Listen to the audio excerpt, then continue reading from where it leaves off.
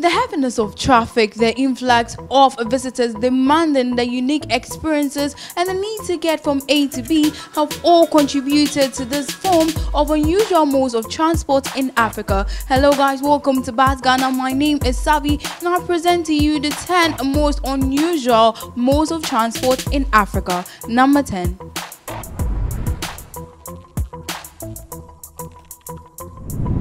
At places striking midway between price and comfort, this Peugeot 504 station wagons officially seat 7. Set places charge a set price per seat, but you will bargain for how much your luggage costs. Even if you don't have much, you need to pay, as it is how the drivers make money. If you have 4 to 6 people in your party, it's easiest and most comfortable to buy out the extra seat, since set places only leave one they are filled up. The drivers sometimes decide to take more than 7 passengers. If you can't afford a seat in the set place, minibuses are your uncomfortable alternative. Drivers squeeze 4 or 5 or 7 people onto a row meant for 3 or 4. In addition, waiting for a 20-person vehicle to fill up, even from Dakar, takes hours.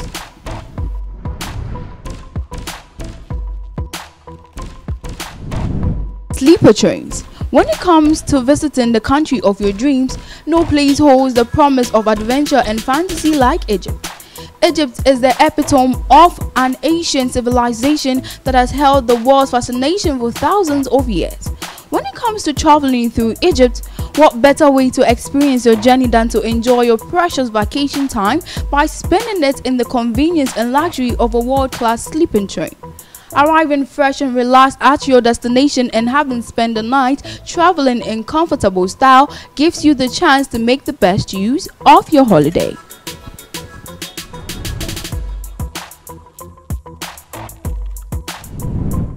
Taxi sisters. The female taxi drivers are breaking new grounds in the capital city of Dakar. A group of Senegalese women has set up its own taxi firm to take on the men, and their notoriously old, dirty and dangerous vehicles sleeping behind the taxi wheel in the Muslim country. Hijab-clad Senegalese women are driving gender equality forward and changing social attitudes in the former French colony. Driving through Dakar streets in their shiny new Chinese-made cars, the women cabbies are vowing to give a much-needed facelift to the taxi sector, known for its old and smoky cars. Under a special deal, women taxi drivers get to park at the entrances to some of the city's plushest hotels.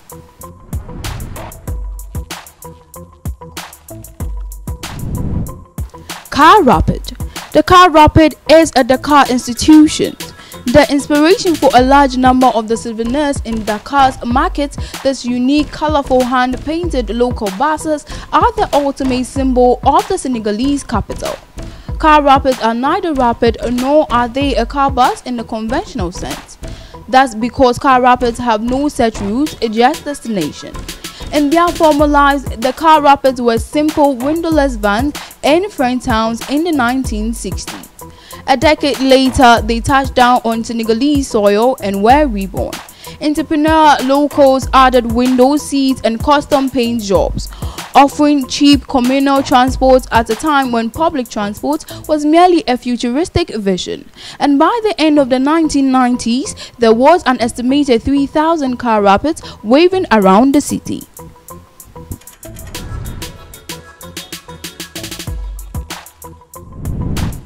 Keke. After the Nigerian government also placed a ban on Okada in the main city, Keke became the new means of transportation, as it is the case now in Sierra Leone. Keke are generally more comfortable and a great deal.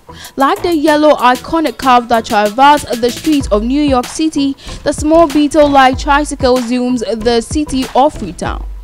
Passengers boarding Keke in Freetown say they prefer Keke to taxis because it is faster. They express their satisfaction or the level of customer care they get from Keke riders. The public relation officer for the Sierra Leone Tricycle Communal Motorbike Riders Association appealed that the commercial tricycles be called Bono Bono in honor of the first tricycle rider in Sierra Leone. He also added the name Keke was imported from the Nigerians.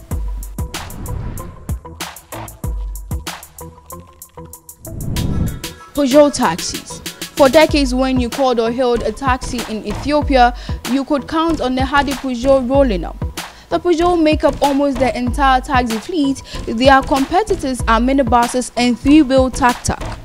This means the wave of ride-sharing disrupting the taxi industry around the world has yet to emerge as a major threat and is currently limited to a handful of setups in the capital, Addis Ababa. This Peugeot were the choice for many taxi drivers in the country. The country's taxi drivers are proud of their mid-country Peugeot.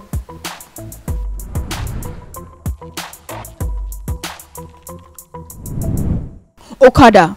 In Nigeria, an Okada is a motorcycle taxi. The name was taken from Okada Air, a Nigerian local airline. Motorcycle taxis are commonly used in some West African countries.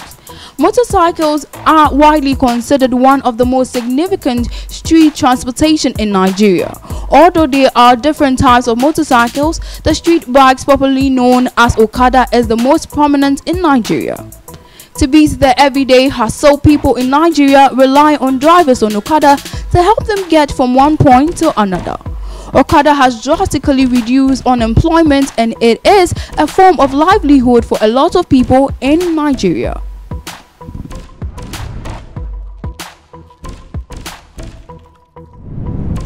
Churchill. In Ghana and neighboring countries, Churchill are privately owned minibus that travel fixed routes, leaving when filled to capacity. Churchill is a local term for any minibus in Ghana. Ghanaian Churchill run in between specific destinations, with passengers alighting at designated or assumed bus stops while others get on board. This business is unique for its cheaper transport fares and possibly interaction, at least with the conductor, who is locally known as mate.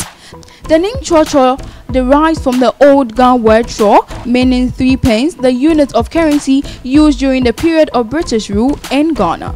Historically, Churchill were Bedford converted to hold passengers seated on wooden benches.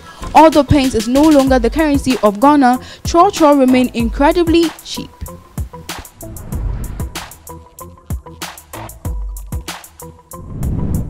Matatu.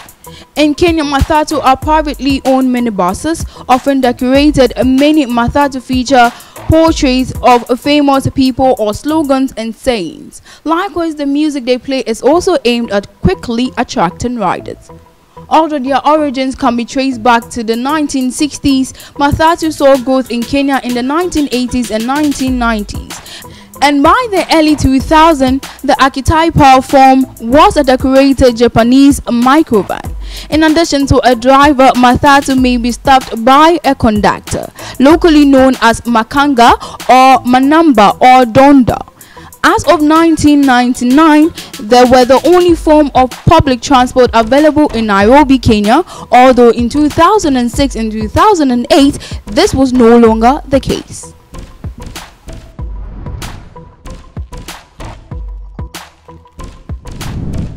The rickshaw. For a few Durban locals, riding a rickshaw along the Golden Mile brings back fond childhood memories. This unique attraction has formed part of the fabric of Durban for well over a century and counting to this day. What can be missed is definitely the colorful decorated headdress, which is unique to each rickshaw puller. In 1902, there were around 2,000 registered rickshaw pullers who provided Durban's primary mode of transport around the city center and harbour. Sit back and relax as your rickshaw puller trots around, seemingly effortless, pulling its load behind him. Durban rickshaws are a great way to see the famous Golden Mile and to participate in the honorable tradition. Beautiful scenes from the African continent and also various transportations in Africa. Do not forget to subscribe, like, and also comment to our videos. My name is Savi. Till then, it's bye.